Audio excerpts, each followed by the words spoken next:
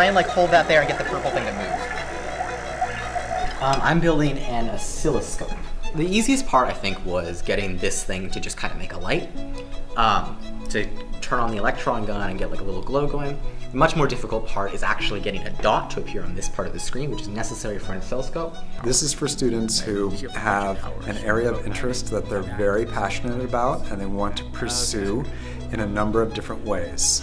To read what past experts have learned about the topic, to do hands-on with a mentor who is an expert out in the field, and then to describe and clarify in writing what they've learned from the whole experience. I'm going to do a mock interview with someone who's an expert in a field. How did you first become interested in Australian rules football? Well, I'm dating myself here, but as a teenager, when ESPN was just starting, number one, it's not rugby. In American football, when you have certain players defined by certain roles, every time you get the ball. What did you observe about that interview? It's really helpful that you asked like how he got interested in it. It seemed like you were asking a couple of continuation questions based on what he was saying.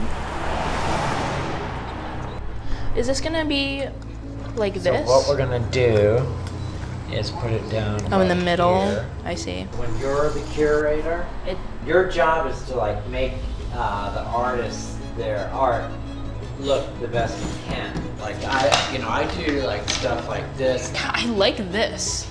Like you need like super expensive high voltage power supplies that are super light, because you can't really make 400,000 volts. So basically, if you have something with higher power density. Welcome to the Senior Project Symposium. When a child grows up learning 2 or more languages at the same time, both of these languages will be processed in the same area.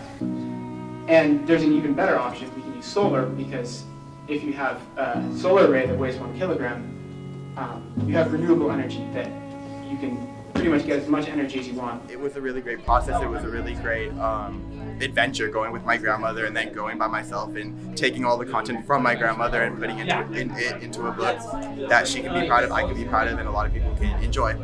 So this is not a curated experience like often happens in the classroom. Instead, they must show resourcefulness and resilience and creativity just to make this learning experience happen for them. There's all these kind of challenges you have to go through, and what I'm trying to kind of teach myself with this is how to kind of deal with those challenges, how to expect them, how to prepare for them. I feel also privileged living in San Francisco, being able to be the person I want to be so openly without being judged or anything.